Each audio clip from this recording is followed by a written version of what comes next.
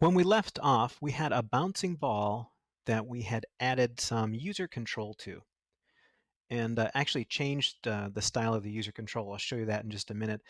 Today, my goal is to add collision with an object to this bouncing ball. So that's what we're going to try. So just as a reminder, our code here, this is the code that sets the ball going and bounces it off all the walls, keeps track of its x velocity and y velocity here, and changes the x position and the y position by that velocity in the vector. And then I was fooling around with these event blocks, the when up arrow key pressed, when down arrow key pressed. And I decided to simplify what I was doing. I decided we would just make the up arrow make the ball move faster in the up direction, and the down arrow move faster in the down direction. So you see the way it's bouncing now. If I press the up arrow, it starts moving up. If I press the down arrow, it starts moving down. The trick about that is that if you get it going really fast, it's hard to change it because you might be pressing the up arrow when it's going up or the down arrow when it's going down and not actually changing much. So I also put in a break, and I'll show you that here. Right here, when space key is pressed, set the vectors numbers for x and y to 2 and 2. So I hit the space and it goes slow. So if it gets going too fast, I've got a way to deal with it. I also did the same thing with the left and right. So if I want to move it more left, I press the left arrow, more right, I press the right arrow. So it's a little funny, but you can control this ball. It keeps moving, it has momentum, but you can still control it pretty well. So I'll put the brake on there. Now today I want to add an object here that this ball will collide with. So I'm going to grab a new sprite.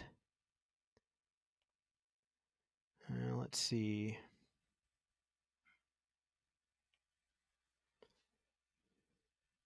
I think we'll grab this flower shape. And maybe we'll just shrink that a little bit. Now the first thing you might notice is that it looks like all our scripts have disappeared. That's because I've selected this sprite and scripts are associated with sprites. So if I click back on the ball, all our script is still there. And there's a spot where we could put scripts in that are associated with this flower. In this case, I'm still going to work in the ball script because I want to check if the ball is touching that flower shape. And I want to do that here in this forever loop. So every time through the loop, it's checking to see. And if it is, I want it to bounce off. I can do that in this sensing category with this touching block. So right now it says touching mouse pointer. I can just choose touching flower shape. Any sprite you add to your game will show up here in this list down here. So to bounce it when it collides with this flower shape, all we have to do is add an if statement. So if the ball is touching the flower shape, then what do I want to do?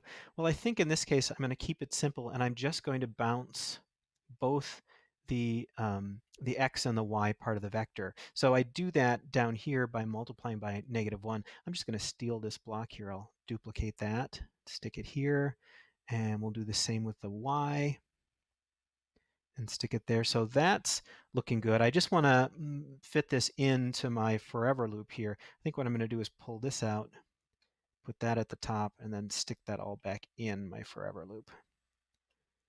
Okay. Let's just get a bigger picture view here. So that's my whole script now for my forever loop. It changes the x and y. It checks if it's touching the flower.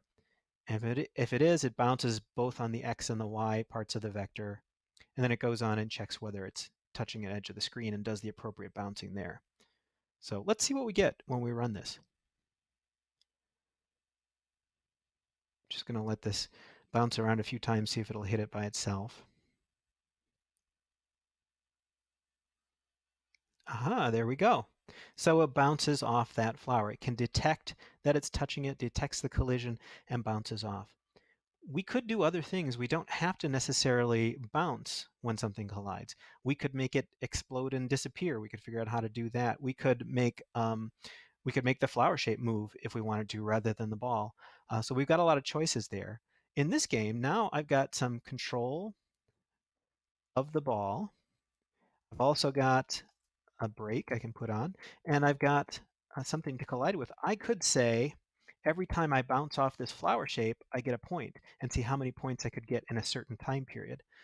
And I'd pretty much have a game. Actually, let's do that. Let's put in a score variable.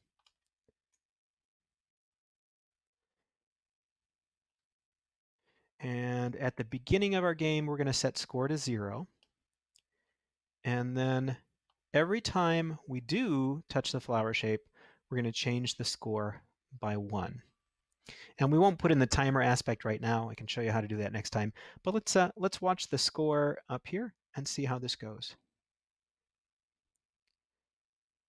I got 1. Ooh, let's get back there.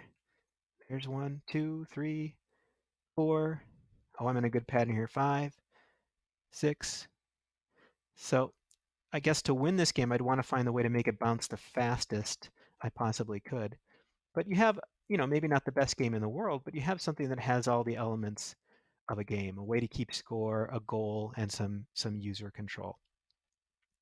We'll see how we can make this game a little more interesting next time.